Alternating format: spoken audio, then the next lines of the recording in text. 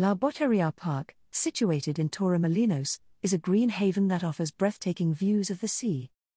This park is a perfect place to escape the hustle and bustle of the city and enjoy nature without leaving town. It spans over 74,000 square meters and is located to the north of La Carahuela and next to Montemar Alto train station.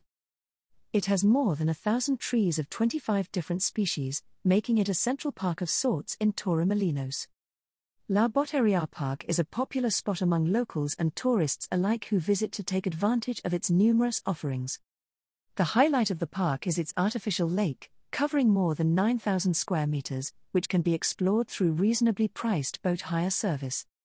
The Venetian-style carousel, with nearly 50 figures of giraffes, hobby horses, carriages, and cottages, is another attraction that children particularly enjoy.